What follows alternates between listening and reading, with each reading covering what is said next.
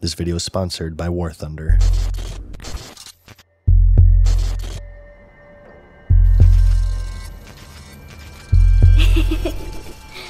Last year's Worldwide Invitational featured the global premiere of StarCraft II. And I know you've been wondering if we have any big news for you at this event. Well,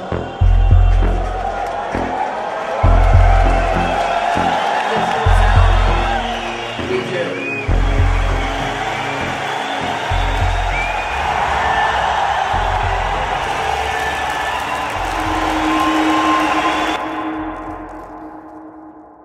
Diablo 3.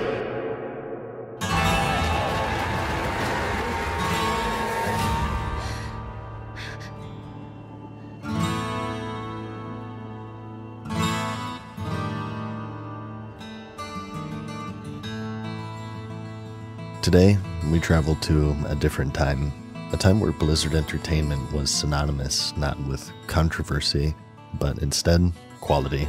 Their reputation was comparable to that of From Software's of today.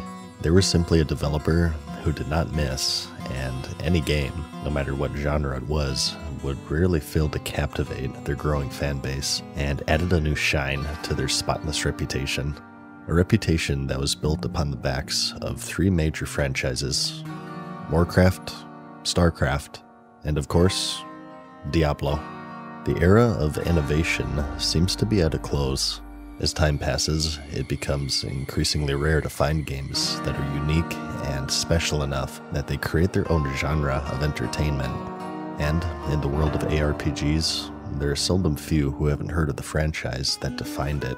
Following its release in 1996, in its wake would come an entirely new form of entertainment that continues to evolve and thrive to this very day.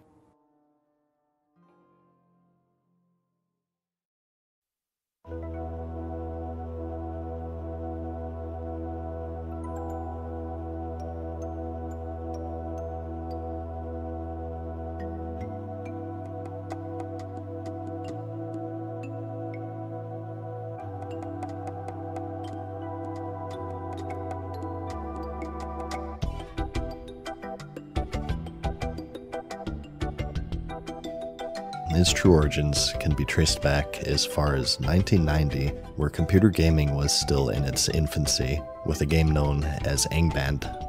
It was a pure and magical time, where graphics were a luxury, a time before sound effects, a time when you were, an @ symbol attacking the letter G. In other words, it was the Dark Ages. But, remarkably enough, the simple design would birth what we know today as the isometric ARPG. The game functioned similarly to the electronic version of playing with your alphabet soup. The player took control of a hero and traversed randomly generated levels, killed randomly generated monsters for randomly generated loot. You started at level 1, and the goal was to progress all the way to 100, which climaxes with the game's antagonist, the dastardly letter P. This is Morgoth, the final boss of the game, the dark sorcerer whose influence and evil machinations ravage the world. And if the hero defeats them, they win. We don't have any more slave, but we are voting. And there he goes, Morgoth is gone. So, at this point, As simple as it was quite well known for its intense difficulty. There lay a certain addictive beauty in its simplicity, unlike a typical RPG where the story, characters, loot, and campaign are all the same for everybody who played them. Due to its randomized nature, even after millions and millions of runs across the world, not a single one was the same. The game had a certain slot machine appeal, and its longevity relied heavily upon its replayability, and those who played it would quickly become hooked on the dopamine-rushing thought that the perfect drop was just around the corner. And one of these players was David Brevik.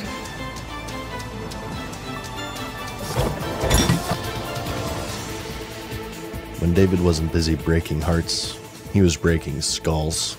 It didn't matter if it was the letter K, or C, H, A, or D. When he entered the lab, the @ symbol was short for alpha male. The origins of his power are unknown. Some deem it to be a natural gift, and others fear it to be the work of dark forces, as David grew up in San Francisco at the foot of a mountain called Mount Diablo. He would soon enter the world of game development and began releasing titles of a variety of genres, until one day, after once again making the letter P his BITCH, he came up with a new series, one that was named after the unholy mountain from which he drew his power.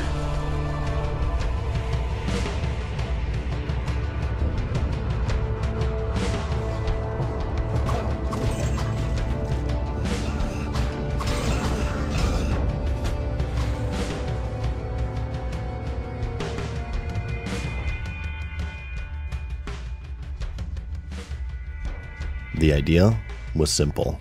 Take the idea of Angband and bring it out of the Stone Age.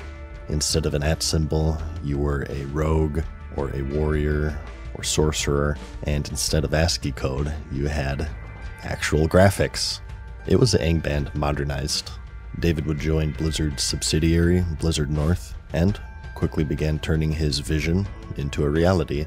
And on its release in January of 1997, it would become an immediate success as players got lost in dungeons and marveled at the infinite array of loot. My good lord. Their initial sales prediction sat at a modest 100,000, but it would immediately be dwarfed as it reached 1 million copies sold by November of the same year, making it one of the fastest selling computer games of the year. It would be received with critical acclaim and surpassed only by its direct sequel, Diablo 2, which was released 3 years later in June of 2000. Everything was improved, from classes, systems, itemization, world design, story, voice acting. It was a step up in every way, and it reached 1 million copies sold just 2 weeks after release, and over 2 decades later, either through the original or its remaster, its popularity still thrives as many today keep the torch alive, still hoping for that perfect drop is right around the next corner. The series at this point would enter what many consider to be its golden era, and considering how much of a step up it was from its predecessor, fans could only wonder how much better the third installment would be. Time passed, bosses were killed, loot was obtained, and fans impatiently awaited news on the next installment of the game that had defined a genre. But information was surprisingly sparse, and dark tidings arose early when Breivik announced his departure from Blizzard North in 2003, leaving fans questioning after such success, what possible reason would the creator of the series take his leave, and more importantly, what would it look like without him? However, both of these questions at the time would remain unanswered. Blizzard was as busy as ever, as Warcraft 3 would see a release 2 years later in July of 2002, and just 2 years after that, in 2004, the iconic World of Warcraft would hit store shelves and take the world by storm. That would be followed by 2 expansions, and the sequel to the beloved StarCraft series would be announced in May of 2007. So, in other words, every title but Diablo seemed to be active, and at this point, a full decade had passed since the release of one of the fastest-selling PC games, with no real answer as to why. But little did fans know, hell came to Earth after all. Development hell. Despite Blizzard's overall success, the North faced the development version of The Red Wedding. It was burning to the ground, and officially being shut down in 2005. Diablo 3 had indeed been in development during this seemingly uneventful period in the franchise's history, but for unexplained reasons, perhaps losing the series' original creator, the project was put to a grinding halt, having been cancelled, then restarted, and then cancelled again. In its early years, Blizzard held quality standard above everything. If they didn't believe that their games were blockbusters, they simply didn't see the light of day, and because of this, cancellations were a frequent part of their culture, and as it turns out, Diablo was no more immune to these high standards than any other of their series, and so the long-awaited installment to a beloved series lost its direction, its creators, and despite the eagerness of the fanbase, it was seemingly destined to remain in the bowels of hell. But do you know what game is actually out? Are you tired of waiting for World War III to officially kick off so we can be sent to our glorious nuclear Armageddon? Well, wait no longer. Bring war straight to your depressing bedroom with the free-to-play War Thunder, Commander MadSeason's favorite game on the Citadel. War Thunder is the most comprehensive vehicle combat game ever made. PC, PlayStation, Xbox, tanks, planes, helicopters, ships. Oh my. I played this travesty when you have over 2,500 options from 10 major nations, from all the timelines to blow shit up. Or get yourself blown up with the X-ray feature, which shows you to the very last detail just why you're bad at video games. Whether it be sound effects, graphics, with over 70 million players engaging in massive PvP battles, we've taken the realism of war machines and we doubled it. Between engines, fuel tanks, weapons, each part of these machines, including the crew members who operate them, are susceptible to damage and are fully customizable, such as this historically accurate anime decal. All that's needed is you, your mouse, your keyboard, a couple of energy drinks, and an abundance of free time on a Friday night. Signing up using my link in the pinned comment or description gives you the limited time only massive bonus pack, which includes the Eagle of Valor exclusive vehicle decorator, 100,000 silver lions, and 7 days of premium, and it's available across all platforms for either new players or those who have actually gotten lives and haven't played for at least 6 months. Anyways, for the next year, the series lay dormant until Blizzard's other subsidiary, Blizzard South, took on the job of reviving the half-finished sequel. This task would prove to be daunting, and to make matters worse, at this point, it was 8 years without a sequel, and the expectations were at never-before-seen levels. Combining this with the extremely high-quality standard of Blizzard games as a whole, pressure was a part of everyday life for the team.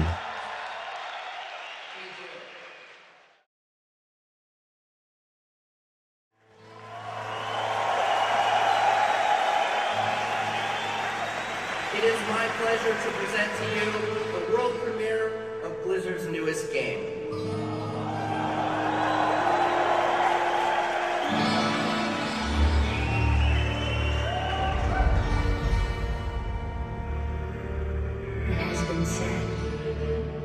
In June of 2008, 8 years after the release of Diablo 2, at the Blizzard Worldwide Invitational in France, the existence of the long-awaited sequel was unveiled. The auditorium was thick with the wails of excitement and poor body odor. Fans were treated with not only a breathtaking cinematic trailer, but also gameplay previews of the first 2 confirmed classes, the Barbarian and the Witch Doctor. The Barbarian played much like its predecessor, focusing more on a brute force melee playstyle, while the Witch Doctor, which was new to the series, had more of a focus on control. These 2 wildly different playstyles were the perfect yin-yang to tease just how much variety there could be, and the developers wanted there to be a class that fit every type of player. It would quickly spread across social media and be meticulously picked over by the 8-year starved fanbase. With excitement also came criticism, however, and of all things, the first sign of dissonance between the fanbase and the developers had revealed itself in its art direction. The gameplay itself looked great, but some fans noticed that the darkness and grit that had come to define the series was replaced by brightness and color. Setting the mood is as important in game design as it is in the bedroom. You can't just charge on in and then slay and call it a day. Perhaps more so than anything else, the identity of the series for many revolved entirely around its dark atmosphere, with some even likening the action RPG to something of a survival horror game, recalling late nights hunched over at their monitors with nothing but the sounds of hacking and slashing and the luminescence of the monitor to keep them company. Darkness and brutality. That was Diablo. This new art style, however, some claimed was more reminiscent of their now wildly popular Warcraft series. As a response, the team would not only stand their ground, but also double down. In direct response to the criticism, they would mock the player base by releasing comically cartoony art elements, or even t-shirts, and even the hidden vibrant stage Whimsyshire, where players slay cuddly teddy bears, ponies, and flowers. The level of sparkling happiness and rainbows awaits you. The player base would desperately make a petition in changing to a more atmospheric and dark art direction, reaching over 50,000 signatures, but like most online petitions, it was more of an outlet to vent, as the more bright and colorful art style would be something that they stood firm on. Visuals aside, the reveal was met with great excitement all around. An 8-year thirst was quenched, and fans and curious onlookers alike were eager to learn more about one of the most anticipated games of the decade from a developer that, at this point, simply didn't miss. Breivik's replacement was announced to be the former Relic designer, Jay Wilson, who had experience with games such as Warhammer 40,000, The Dawn of War, as well as the popular Company of Heroes franchise. Later, nearing the game's release, Wilson had shared on a blog post that he believed that Diablo was an action game at its core, and that many of the team didn't have experience with RPG design.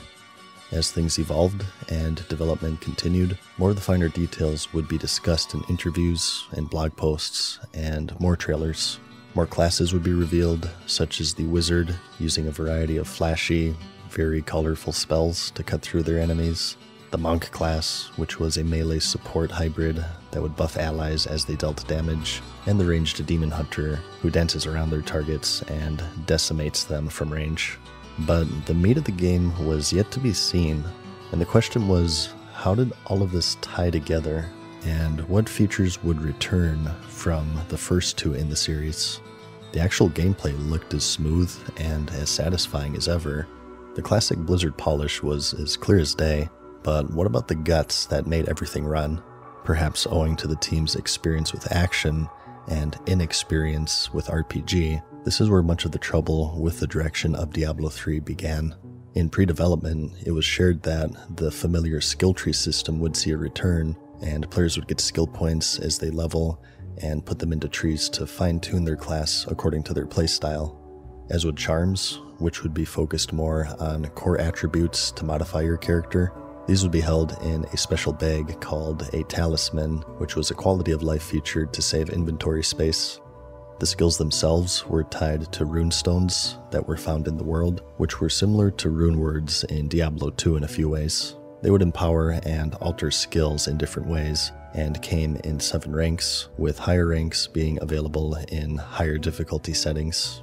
Traits were announced, which were a series of passive skills, which you spent points on to obtain, similar to the perk system in the Fallout series in the sense that they heavily altered how your class played, and adding a new layer of customization. Artisans would make their debut.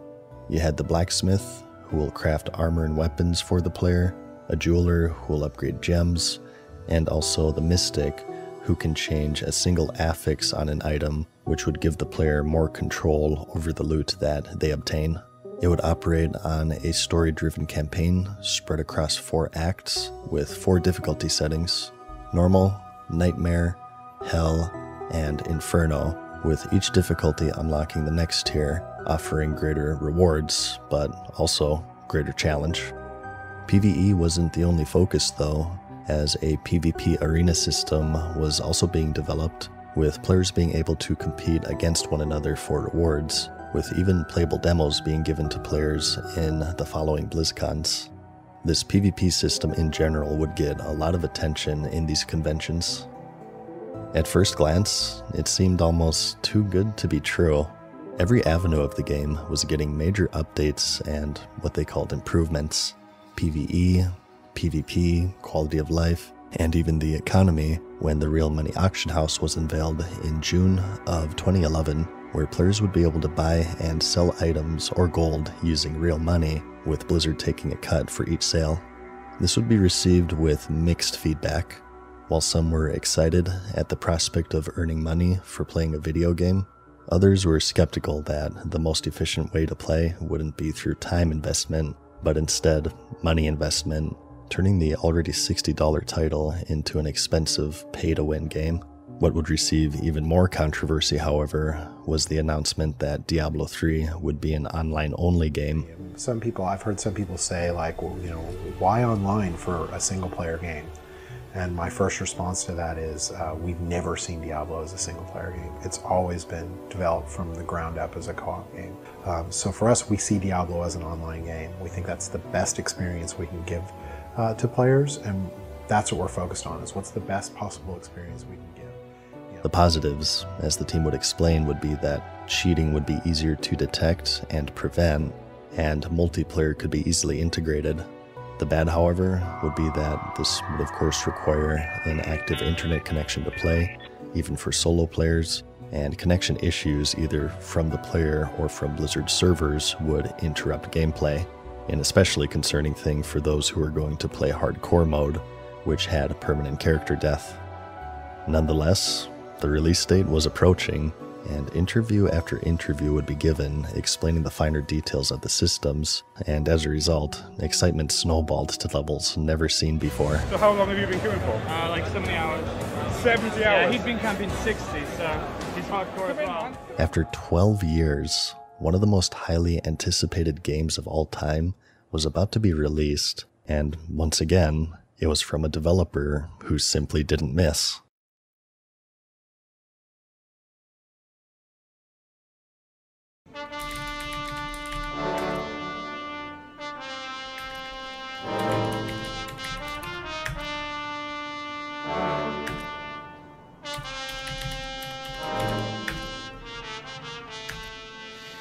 Blizzard, surprisingly, in an uncharacteristic moment at that point, missed. The concerns with the game being online only came back to haunt them. An astonishing 3.5 million copies were sold within the first 24 hours of release, and climbing to over 6.3 in its first week, quickly making it one of the fastest-selling PC games of all time, and smashed even their highest estimates. In their other online-only title, World of Warcraft, a login queue was built into the game for situations such as this, but believing that Diablo 3 wouldn't be nearly as popular, it didn't have it. So as players rushed into play, their servers strained under the load, and they were greeted with the now infamous Error 37 code. The issues persisted for weeks, disappointed players asked for refunds, and when they were refused in Korea, the government raided their offices. Internet cafe owners formed a class action lawsuit over the game's poor performance, and has since been referenced many times in many games, including Blizzard's MMO, World of Warcraft. Players who did get in found massive lag and frequent disconnects awaiting them, even for solo play. Oh fuck, I'm gonna fucking die. I am going to fucking die. No. Dad. As well as a plethora of abandoned systems. The team's lack of experience with RPG games showed, as many RPG-related features such as charms, the talisman, skill tree, runes, runestones, and traits were all either completely redesigned or removed entirely. Instead, the amount of active skills were reduced and were assigned to a selection of augments that were learned automatically when leveling. Attribute points were predetermined based on class. There were no swappable weapon sets. Everything was heavily simplified. The only way that you could customize your character would be through skill and rune choice, with players even being unable to use more than one from the same school unless they enabled the elective mode, which was hidden in the game's options. The items themselves, as many would describe, were boring. Legendaries were in the game, but they were extremely rare, and they were also usually poorly itemized. The best items in the game, usually, were rare items, which had no special gameplay-altering affixes, but instead just core stats which simply increased damage or survivability, and with the scrapping of the Mystic, which allowed the reroll of a single trait on an item, the bulk of the customization was placed squarely on the shoulders of the skill and rune systems. When it wasn't lagging horrendously, the game had a smooth action-packed experience with a level of polish that many had come to expect from the developer, but where it had action, it lacked RPG. It also struggled in its gameplay loop, which was as follows. The players would clear through the campaign in the first 3 difficulties, Normal, Nightmare, and Hell, but when they reached Inferno, its struggles with balance started to become clear. Ranged classes would have a far easier time than melee, as even with the best gear from Hell, didn't offer enough survivability to stand toe-to-toe with the tough elite packs. What? I pressed! I did smokescreen! The game can't fucking handle it! Look at this shit! And so, a conundrum was created. You needed gear from the difficulty you can't clear to clear it. Oh, what the fuck? The penalties for dying weren't severe at first, only damaging gear, which you could repair at town for an amount of gold. While this wouldn't be an issue for the game's Hell difficulty, as death wasn't a large issue, when players reached Inferno, many were losing gold from repairs faster than they could obtain it from the world, resulting in them essentially bricking their character and creating another conundrum. You need gold to repair your items, but you need your items to farm gold, leaving only two options: make a new character from scratch, or run to the real money auction house and purchase gold. Nein, es handelt sich hier nicht Fernfeuer. Der Divisionsgefechtsstand der Flak am Zoobunker meldet, dass es sich hier Geschütze nur des Kalibers 10 bis 12 Zentimeter handelt. Die russische Batterie ist bei Marzahn in Stellung gegangen. And so, for many, especially melee classes, the fear of the potential for pay to win quickly became realized. Not only did you buy the best items from the auction house, you even bought the ability to continue to play in the auction house, leaving an extremely sour taste. It would also introduce difficulties in balance and design. The game was a live service, and patches would be pushed out to address its issues with balance, and one of the areas ripe for attention were, of course, items, and this would be fine in normal circumstances, but with real money now being traded, each change had the potential to devalue once good items that people were now paying real money for. The most extreme example of this would be the attack speed nerf. One of the most effective ways of gearing for every class was to stack attack speed on every single item. Because Blizzard thought that this would oversimplify an already simple itemization system, they patched an update that would half the attack speed stat on all items, even retroactively. So, in a single moment, hundreds of thousands of dollars worth of items were made to be irrelevant.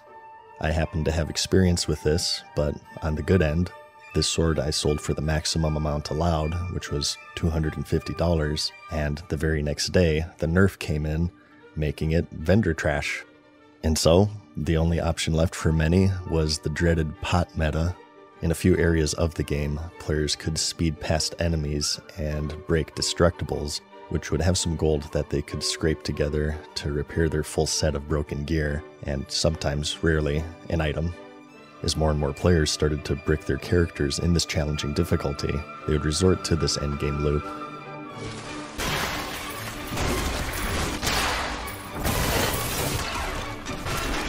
For many, especially for melee classes, it would even be the most effective way of progressing their character, because pots of course don't fight back. Behold the brutal non-stop action of Diablo 3. Venture into the bowels of hell and slay nightmare-inducing demonic overlords. Danger awaits you at every turn, but dare you face it? Also, this would later be nerfed by Blizzard, forcing even more people to the real money auction house.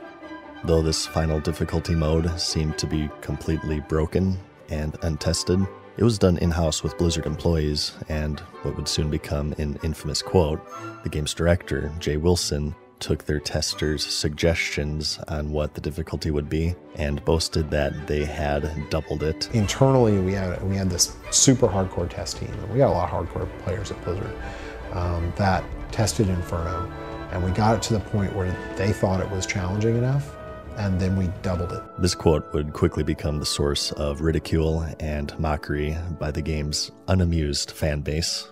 Some would resort to cheating.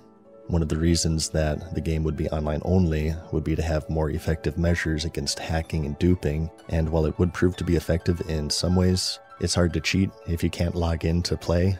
Ultimately, it would prove to be fruitless, as duped items would quickly flood the real money auction house, undermining one of the design choices that led to one of the worst launches in video game history. Where the PvE was lacking, The PvP was non-existent. The competitive arena mode, despite being a big focus of attention in previous conventions, was scrapped entirely. Despite their endless resources, and at that point, their spotless reputation, the game was hardly playable, and when it was, the experience itself came short on nearly every level. Server issues persisted, and were addressed in patches, and also by the once massive player base shrinking a whopping 70% within the first couple of months. The community and social media as a whole watched as the spectacle unfolded and waited eagerly for what the developers' response would be.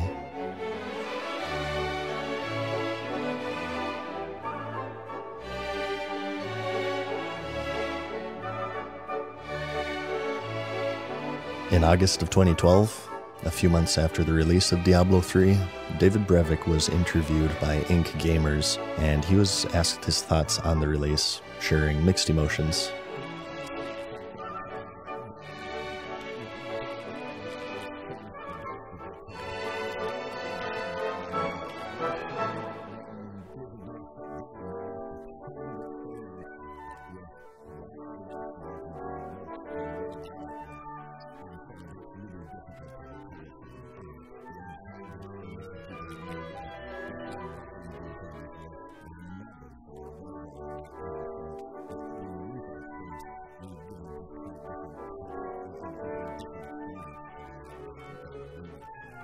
In a Facebook post that was thought to be private, a number of Blizzard employees commented on the interview.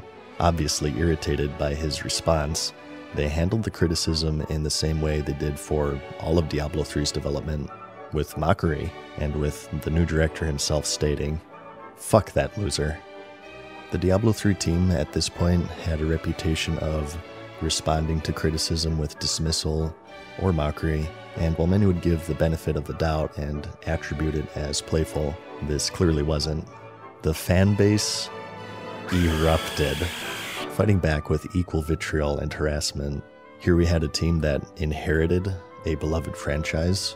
They fumbled it in almost every regard with an objectively terrible launch, making incendiary comments to its founder, one of the people who is responsible for them being able to work on the series' third installment, and sharing rather tame criticism, all things considered. Wilson publicly apologized for his comment and expressing regret for his choice of words. He would step down as the game director in January of 2013, moving on to other projects within the company, with Josh Mascara replacing him, who had led the console adaptation to the game. And so, with a new leader at the helm, Diablo 3 would change wildly from this point forward. Classes were balanced, difficulty was overall reduced, the auction house was later redesigned and then removed entirely, and the loot, perhaps most of all, was reconfigured with legendaries being buffed both in stats and in drop rate. It would see the Reaper of Souls expansion 2 years later in March of 2014. 2 new classes were added, one of them being a DLC, and PvP finally saw a release with Brawl mode, which saw no effort of balance and resulting little activity, and its endgame shifted towards the Greater Rift system and leaderboards, and seasonal relaunches with new items and balance changes to add some variety for returning players. Overall, these changes were largely seen as an improvement, and the game today is completely unrecognizable from its former self, as it's transformed from a slower-paced but still action-oriented game with bugs and flaws abound to a dopamine-infused treadmill. It retains a niche but dedicated community of players today, but its legacy for many is defined by technical issues, design flaws, instability, and controversy.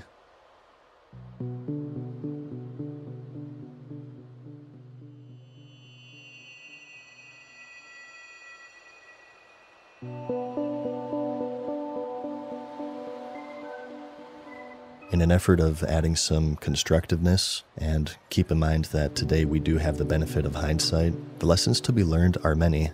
The game from its birth was marred with struggles and lack of direction, being started and restarted multiple times over, and even losing a lot of its original creators and even its visionary. From the very start, despite its rabid success, The developers who inherited the project seemed to look at the series as flawed, and they took it upon themselves to fix it with no insight from the community or even those who had created it. The customer is not always right, but being able to understand what makes something popular and being able to put ego aside and draw useful and fun design from all forms of feedback, constructive or otherwise, is a skill in all creative works, game design especially. As stated, the relationship between developers and the player base was something that would define Blizzard in its early years. There's a certain closeness with the community that no other developer had, and is evidenced with the fact that BlizzCon would be one of the first gaming conventions dedicated solely to the developers' own games. It would be something that they valued highly. They became well known for being very in tune with their communities, and consequently, their games felt like games made by gamers, for gamers, and their quality would speak for themselves. However, success, if left unchecked, leads to arrogance. From their success, this sort of untouchable rock star celebrity culture was born, and so humility slowly transformed into arrogance, and discourse between developers and fans transformed into confrontation at best, and abrasive at worst. And Diablo 3 would mark one of the earliest moments of this transition, considering that the project was inherited and the team admittedly had little experience with RPG games. Insight should have been a valued and welcomed resource from its large, passionate community. But where coordination was needed, mockery and friction was delivered. Even from the series' founder himself, vitriol was the response, and what resulted was a release that was seemingly disjointed and lacking direction from the very start. An action RPG with little to no RPG, and as many abandoned, restarted, re-abandoned, or redesigned features as there were issues and flaws.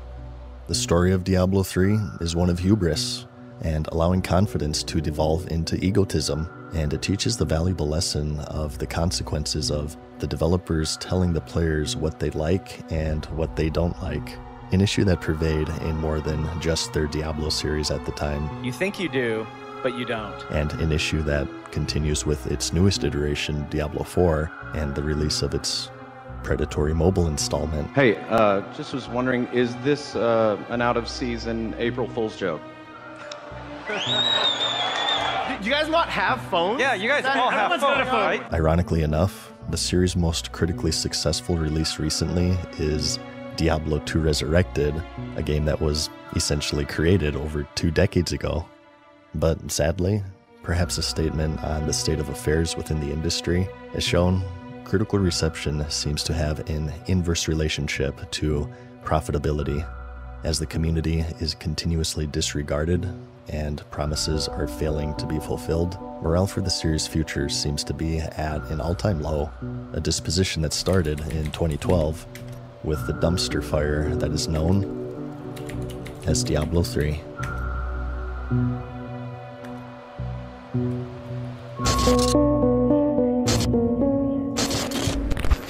And we got it to the point where they thought it was challenging enough, and then we doubled it.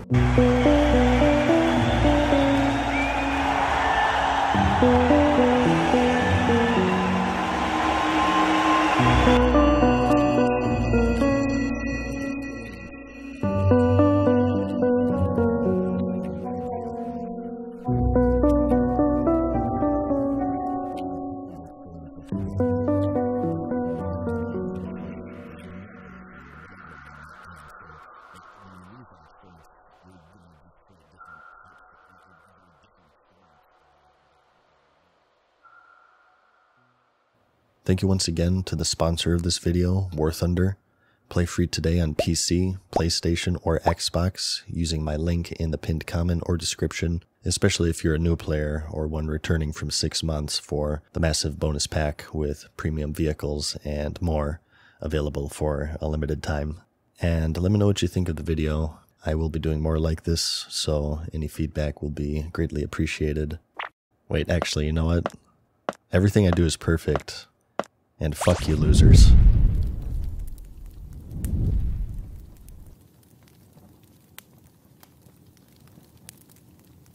Farewell for now, mortals. We hope you enjoyed today's video. See you again soon.